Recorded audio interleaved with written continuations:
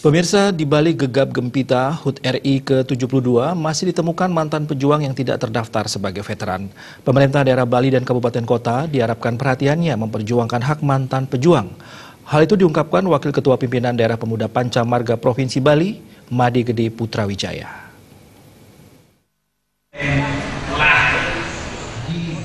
Menurut Wakil Ketua Pimpinan Daerah Pemuda PANCA MARGA Provinsi Bali, GEDE PUTRA WIJAYA, proses dinyatakan sebagai veteran memang harus memiliki surat keputusan dari Menhankam. Jika mereka pernah memiliki riwayat perjuangan yang jelas, dia akan menyarankan pemerintah untuk memberikan tunjangan tersendiri dari pemerintah daerah tanpa mengacu pada TUVET atau tunjangan veteran yang bersumber dari Kementerian Pertahanan.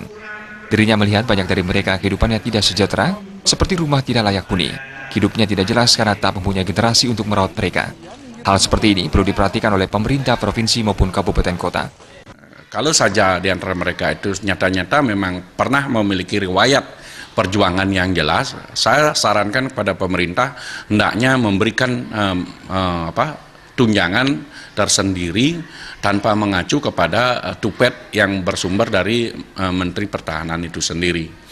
Lalu kedua, banyak juga di antara mereka itu yang berada pada garis kemiskinan. Rumahnya yang tidak layak huni, lalu kemudian hidupnya morat-marit, tidak jelas siapa yang anak cucunya yang merawat memelihara dia.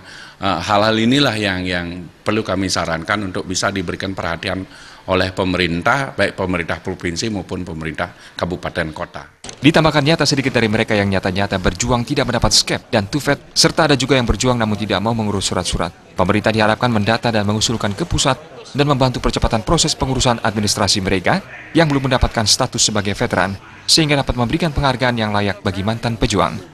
Indrawan, Bali TV.